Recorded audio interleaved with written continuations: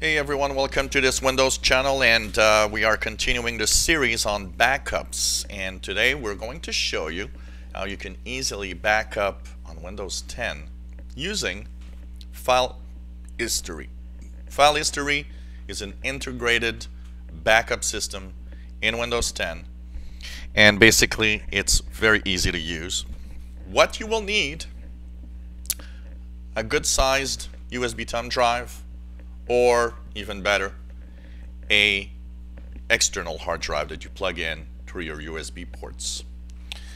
So what happens with that is once it's plugged, the computer will know that there's a hard drive. So for example, right now I've plugged in one of my external 1 terabyte hard drives. How do you back up? It's very, very easy. Simply go to your settings panel, go to update and security, and there's a backup on the left side panel. Click there and you will see backup using File History.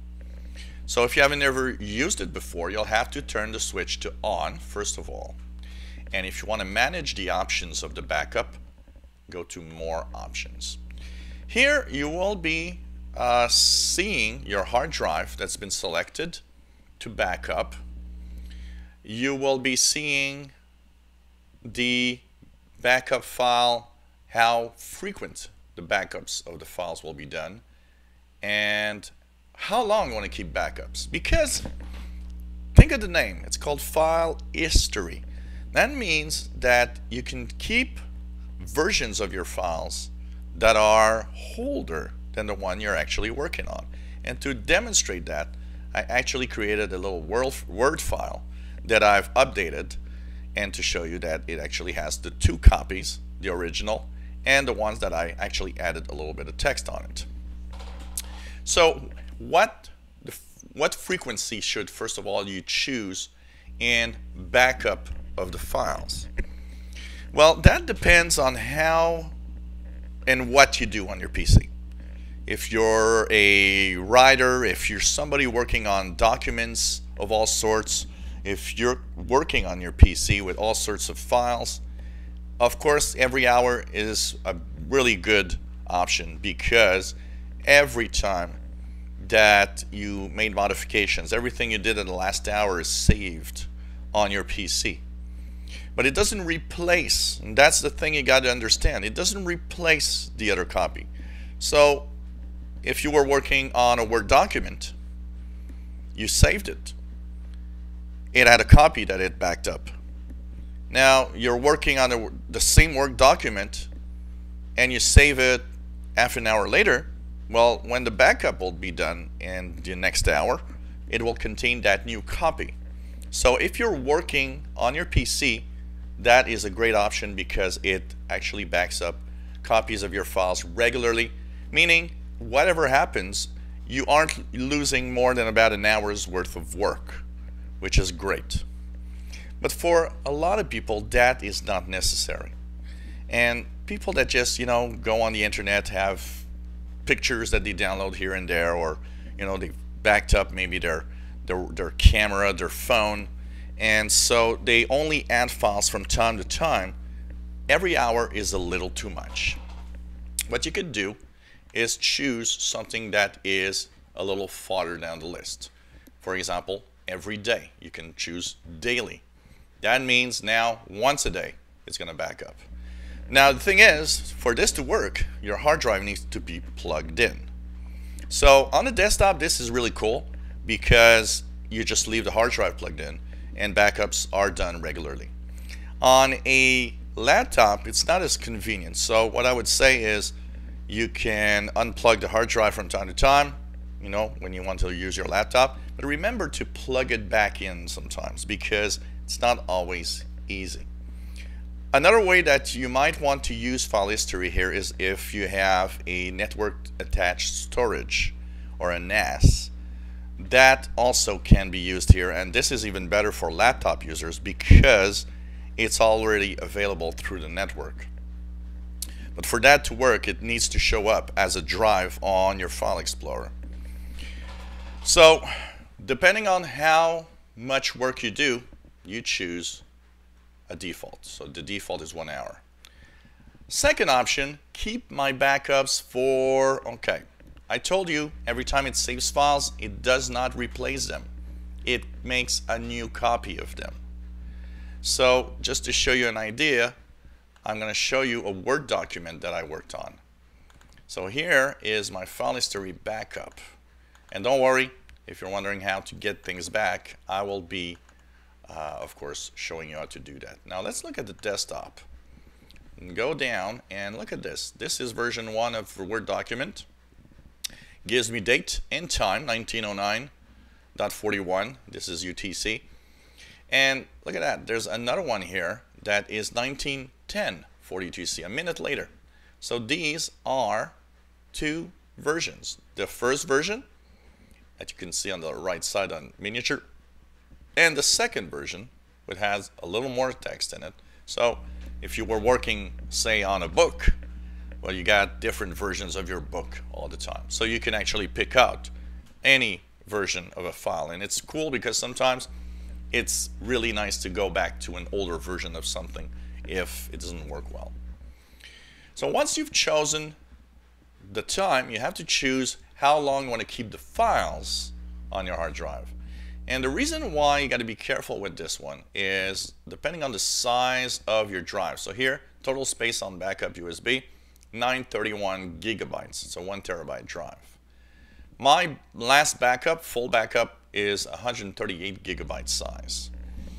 Remember that as you will, of course, be working with files and backing up files, this will increase in size.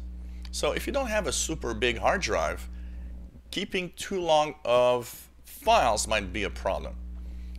In my case, a 1 terabyte drive, 1 month is perfect. It just is correct. And if I work a lot with the computer, it might go to 200 or 300 gigabytes, but not really much more. So it fits within my hard drive all the time. I have no issues with that. And of course, you can always change that anytime you want. So you can choose 1 month, 3 months, 6 months, or years, or even forever. What you can also do is choose until space is needed. That means it will detect that your hard drive is getting really, really low on space. And if there's not a lot of disk space, then of course it will start erasing the oldest files of all. So that's how it works. Of course, after that you have the backup folders. You have default folders that are kept for you that you can save.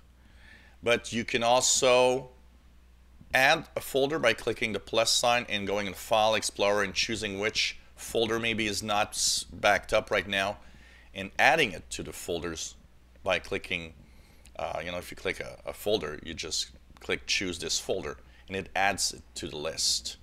If some of them are unnecessary, what you can do is click on that and click remove. For example, nbems.files. I don't need that. I can click remove and not have that backed up all the time. So you can go into your different places that you know is unnecessary and remove the ones that is unnecessary to keep. You can also click folders that you want to exclude. So within, for example, a folder, say you're in documents, you might have one subfolder you want to exclude that you don't want to have a backup from, and you can add that folder here.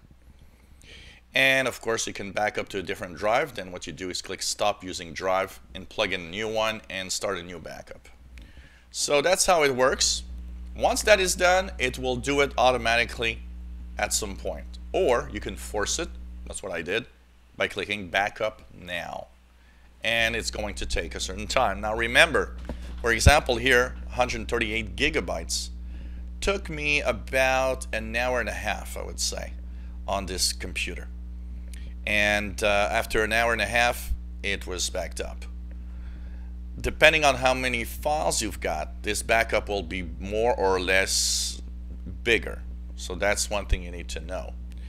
And also, there are two things that are saved in here. Not just the files, but a lot of your configuration on your PC. So that means if you have special configurations for specific software, well, actually, you have the possibility of, just retrieving all of those files and having your settings come back also. So this is a great option for automatic backup. And one last little thing that I would say with this automatic backup of file history, which is, by the way, a fantastic way of backing up your PC.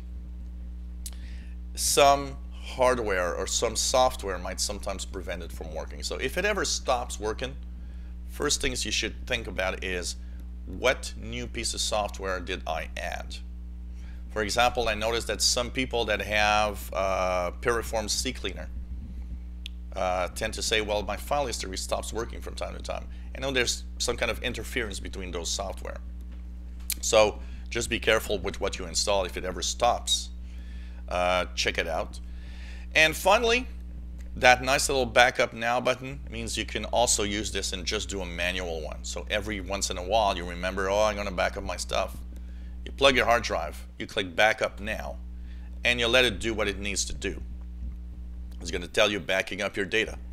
And it is less, it takes less time afterwards. Why? It's very simple.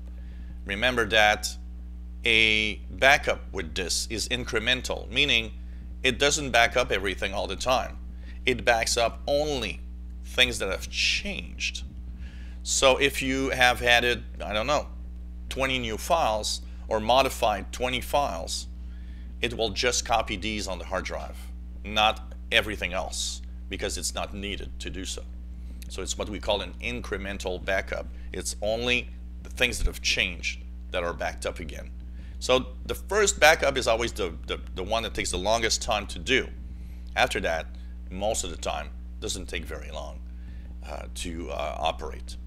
So that's how to back up using file history. Of course, look at my video. I'm going to post one about how to retrieve from your backup in two ways. Using, once again, the file history options, but also I'll show you how you can actually go and get a file in your file history manually if you do need to do so. If you enjoy my videos, please subscribe, give us thumbs up. If you have any comments, questions, suggestions, let us know. Hope you will enjoy this little series on backups. Remember, backups are very important, and remember, never erase the files that you've backed up. They need to be at least on 2 places at the same time to be a true backup. Hope you enjoy my videos. Thank you for watching.